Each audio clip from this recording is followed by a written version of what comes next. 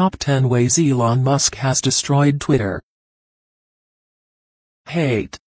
Musk's takeover has drawn widespread scrutiny as he signals plans to overhaul how Twitter has moderated the spread of information on the platform. Musk has said he would create a new council to govern decisions and that no changes would occur just yet.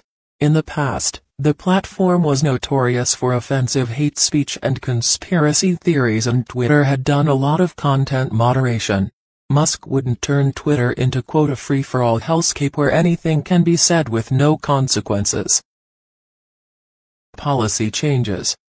Elon plans to do with changes to his policies. Some rules he wants to review with his team have to do with Twitter's general misinformation policy.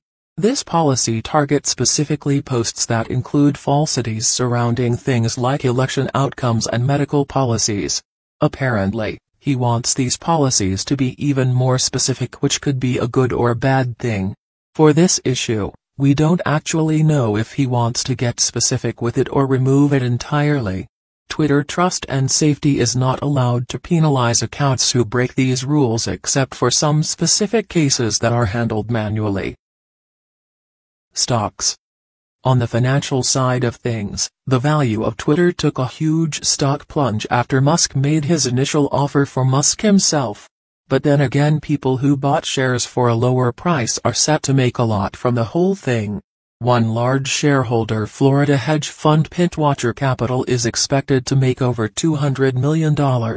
Rich people getting richer, but according to reports, pension funds that invest for teachers, police officers and state workers in New York, California, Florida and Wisconsin could also make a significant return.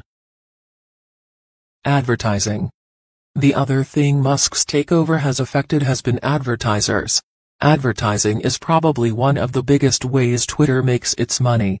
Musk's free speech policies can go very badly. It could turn Twitter back into the cesspool it once was, or it could just moderately ease up on restrictions, turning it into a bit more of an open platform. Because of the uncertainty, companies like GM, for example, one of the major advertisers, has suspended any of its spending on the platform until they see where the company goes. Bringing on his team. As most people know, along with taking the top role at Twitter, Musk is also chief executive of electric car maker Tesla and rocket company SpaceX. He is now the sole director of Twitter, but he has indicated that this position at the social media company may only be temporary. Musk has pulled some of the senior staff from his other companies, with over 50 Tesla autopilot engineers coming over Twitter. They'll possibly be using their master of brains to figure out how to effectively run such a politically heavy company instead of building cars and rockets. Employees. Almost immediately after Musk closed his deal, top executives at Twitter were fired. This included CEO Parag Agrawal, CFO Ned Siegel and the head of legal policy, trust and safety.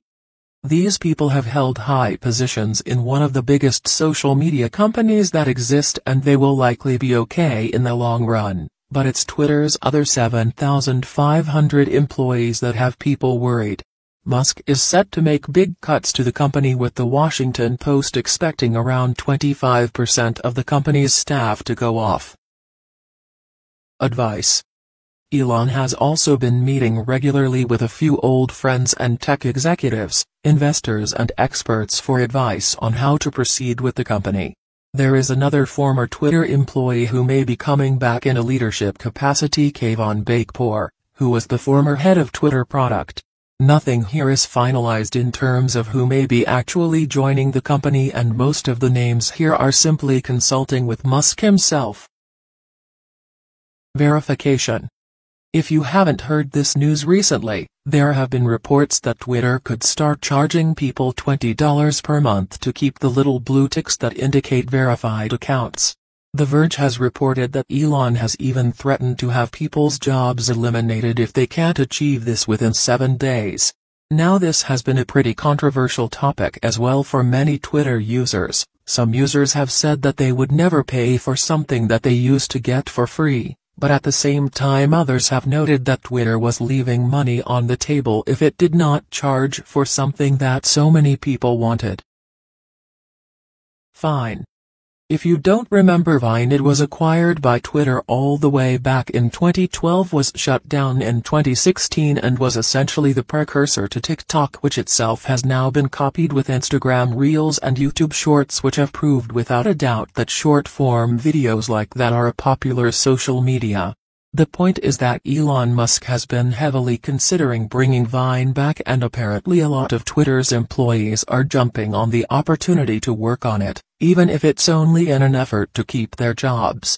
If it is brought back, it would first need to have some fundamental changes to its outdated code, not to mention the music rights, partnerships and creator payment features.